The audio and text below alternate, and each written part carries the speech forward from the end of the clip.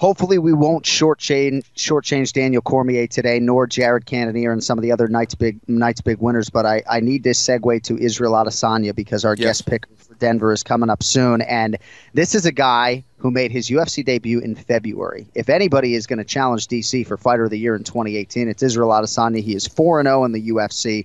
Big win over Derek Brunson. It came with 9 seconds to go in the opening round by TKO. Adesanya is all the rage right now, and rightfully so. He was all the rage coming in, Ken Flo. And I think when you look at the body of work, not just the kickboxing and boxing background, but now the mixed martial arts body of work. He could have come to the UFC several years ago. Joe Silva wanted this guy very badly, right? He bided his time. He waited till he was ready. Money wasn't an issue, so he wasn't in any rush to get to the big show. And now over the course of 9 or 10 months, we've seen him improve dramatically in a lot of areas just with the strength of 4 training camps. So I think Adesanya might be one fight away from a championship fight. He might be the backup when Whittaker and Gastelum fight for the UFC middleweight title sometime first quarter 2019. This kid is an absolute superstar. I think he'll be headlining a UFC pay-per-view by this time next year for sure. One of the more impressive performances at UFC 230, in my opinion, and you have to credit his management and his coaching squad as well for what they've done with him, because for a couple reasons. Not only are they taking the right fights in the right order to get him the right experience to build up to this championship run, but he's getting better. He really is getting better. I think Derek Brunson was no doubt, in my mind, a tougher challenge than even Brad Tavares. And maybe he's not as well-rounded as a Brad Tavares, but he has fought some very tough competition and has some good wins over some elite guys. Yeah. And he was able to get to that clinch. He was able to get to his strong positions, and Israel Adesanya was able to stop every single takedown attempt.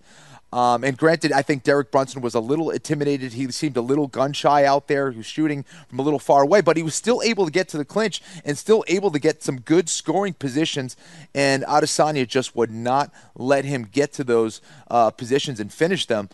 So huge credit to Adesanya, who looked way more comfortable when it came to those wrestling exchanges. He seemed very confident, and then once he was able to utilize his striking, it was all over for Derek Brunson. So in terms of Adesanya's future, Kenny, certainly he has a style and a disposition that has really endeared him to fight fans around the world. I think there's a fight IQ element to him that maybe he doesn't get enough credit for. I even thought in his UFC debut, even though it was Rob Wilkinson, I don't care who it is, a guy with a UFC contract who tries to take you down 16 times, you stuff 13 of them, I'm giving you some modicum of credit for it.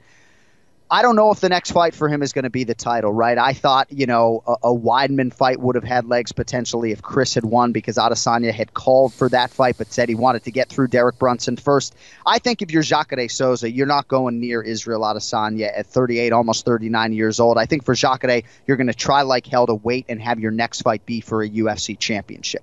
But for Israel Adesanya, there weren't a lot of people saying that if he could knock out Derek Brunson, he would be in the championship conversation, Kenny, and yet, don't you think he kind of is, given that performance and given that this was sort of billed as moving night in the middleweight division? I think he's certainly in the conversation. Should he have that next title shot? I don't think so yet. And listen, I think he matches up extremely well against Robert Whittaker, but give him one more fight. I think that fight against Paulo Costa is interesting. I would love to see that fight. Costa, is going to get in his face and try to knock his head off. And I think that also brings out the best in Adesanya in a lot of ways. So I think that would be a fantastic fight.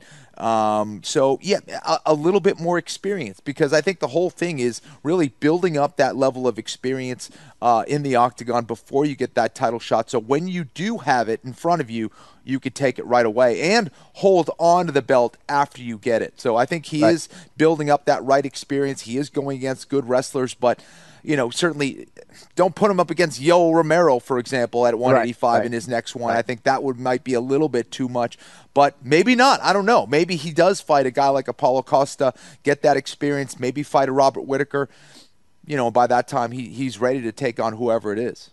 How about the fact that he wants Weidman, though? One of the most, actually, had he taken Jacare down twice, he would have become the most accomplished takedown artist in UFC middleweight history, right? I mean, it's interesting that Weidman was the name on the tip of his tongue, right? Because if there's a wrestling challenge in that division, I mean, doesn't that conversation sort of start with Romero and Weidman? Without a doubt. And I think Weidman is a very dangerous style matchup for him. And the fact that he called him out and the fact that, Chris has been struggling in his last 5 fights is an interesting choice. I don't know if that's the choice. Chris is a tough style matchup, and Chris kind of would have nothing to lose in that one.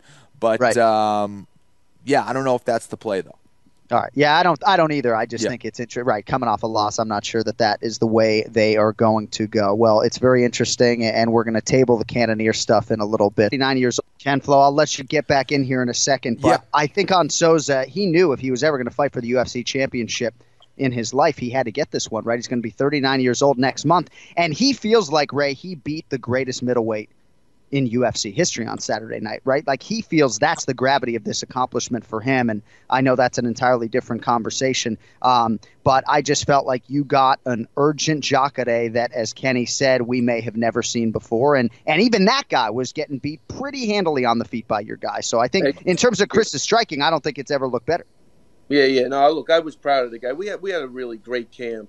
And that's it, man. It is. I thought, like, to me, I saw that fight going away the first round. That in my head, if I had to script it, I thought he was going to pot shot him with that jab all night long, which he was kind of doing, and look for a couple of big shots here and there and sit down on some punches.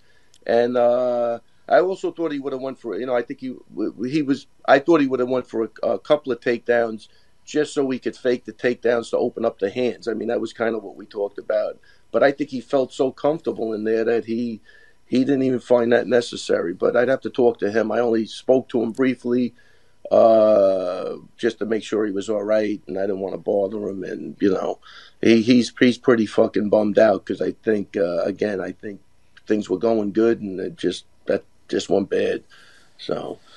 Well, Ray, one of the reasons we love to have you on the podcast every week is because of your honesty, and I want to know what you think of that stoppage by Dan Miragliotta. Jacare Souza would seem to be kind of upset about it. He felt that it was probably a little bit late. What did you think about that?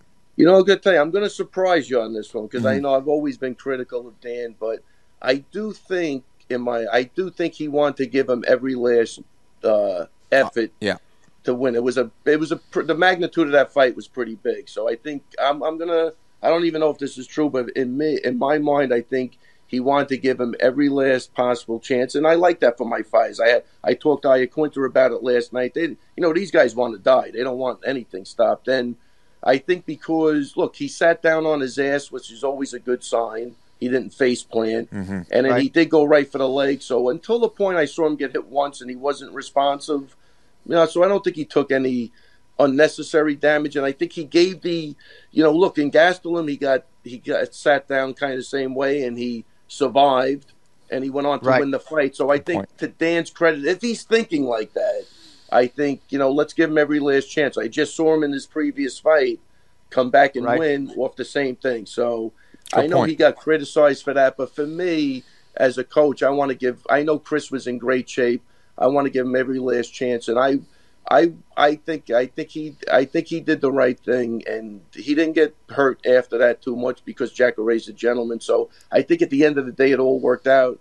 He might want to go back and look for previous future fights to see if maybe he wants to stop it short. But I don't think he wanted to stop that fight too short because that would have been a disaster. Of course, the guy was winning the fight, and right. Yeah, so I like the fact that he has a good knowledge of the fighters, Dan Miragliotta does, and he understands that Chris has had a penchant for rallying through adversity. And you're right that Chris didn't get severely injured thereafter. But what if he had, right? And that's my issue, right? When I see that type of knockdown, this is what happens in boxing, right? A guy gets what, in my opinion, was a concussion, and then as long as he can stand the fuck up in 10 seconds, he can come up and get another concussion and then go get your CTE, right? So largely, I think maybe I came down too hard on Dan on the broadcast. I like that he was aware of the athlete, and you're right, Chris did seem to recover in a minute, but I just think it's fortunate that there wasn't more damage sustained after the fact. Exactly. No, I agree with you. Look, it's okay, like, for you guys to come down, because by doing that, you do kind of keep that bubble, in the public eye, and we want to make sure the fighter's safety. But, when you talk to these guys, because, look, even, I got criticized for the Rockhold fight. Did that go too long? Dude, these guys, they're a different breed, man. They want to fight to the death, and yeah, we are there to protect them. But when you know a guy and you know what he could do, and you've seen him in training, and sometimes, guys that come back and they win fights. And look, even if a guy comes back and wins fights, right, that doesn't mean it's good for him either. Of course. But this is the sport we're in, man. We're in a we're in a fucking crazy sport, man. Yeah. And if it's the greatest sport in the world, even worried about it, I wouldn't get into this sport. I mean, I'm always going to say this. So, like, whether one thing is right or wrong, getting hit in the head is just not good for you, ever. That's true. If you bump your head into the refrigerator, going to, heading a soccer ball. Not good. It's just not good. Yeah. So this is what we live with. These guys know the risks. I think the more you get the weight cut down and your brain's not dehydrated, because I think, like, the brain is the last place to get the fluid when you're rehydrating.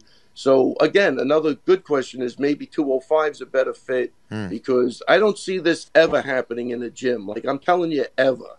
So. But this was, all indications were, and you would know better than anyone else, he looked to be in the shape of his life. I mean, this was an outstanding training camp. It seemed to be the best he looked on the scale to me, seemed to be an outstanding cut. I got to think he has some pause to move up after a cut that goes that well, no? Well, I agree with you 100%, because I'm telling you the weight cut went good, but that would be something we have to really talk to him. Look, and Kenny, you know this, no weight cut. If the average person watches a fighter make weight, they're going to be mortified. Would that be a correct statement, Kenny? They would absolutely be mortified and horrified. It's really tough on your body either way. Even if it's like it's a great cut, it's still really freaking difficult, something that maybe only 1% of the human population can actually do. Exactly, a great cut. If I tell the average person don't eat for fucking 6 hours, they might fucking kill me. You know what I mean? Exactly. Even a good weight cut to the average guy is like, this is torture. So I'm going to say this. To me, the weight cut went great. The training camp was phenomenal. Everything was good. I'm not an expert on those last 5 days. I'm just not, man. I've seen it. I have a lot of experience witnessing it. But if you're asking me, do I know exactly what the results on the body are? I don't. So maybe 205 might be a place where he comes in just stronger, more coherent, everything, all those attributes that go with that. So I don't know. I really don't know. But even off it's a good reset button, too. It's a good reset button to change weight classes. So who knows? Look at Gastelum. Look at Whittaker. These are guys that fought at 170. They're having the time of their lives at 185. Well, and for Chris, even off, I'm just saying, even off a loss, given his resume, he could find himself in a light heavyweight title eliminator against the number 2 guy in the world, Anthony Smith, and fans aren't going to bat an eye at that, right? You could be one win away, not that you're in any great rush to share the octagon with John Jones or Alexander Gustafsson necessarily, but it could happen pretty expeditiously for Chris if he does move up, given what the top 5 looks like right now. Exactly. And the older those guys get, maybe the weight cut starts to affect them more. Yep. You know what I mean? Very fair. This is a really crazy thing. Those weight cuts, and I'm saying when I say the weight cut went well, I'm telling you, if you're the average guy, I think I was talking to Mark Lamonter about this, because he comes to the weight cuts because he reports it. Dude, it's brutal. It's fucking brutal. I'm telling you. The weight cut was good, but if you ask his wife, it wasn't good. Well, right. And I'm basing it on my conversation with him, which was Wednesday, and also the fact that his eyes just looked much better to me, not so black. Not that he was smiling up there. But, for guys like Rockhold and Weidman, there's nothing for Rockhold, it is absolutely brutal making 186 look, he was very, very dedicated to this fight. I'm saying we were training at 203, 202, 204. He never went above 205, I don't think, he was really good, man. But again, I'm just saying, and I don't know this. We don't really know what happens when you do that to your body. You know what I mean? Right. Some guys look good. Some guys could say they feel good.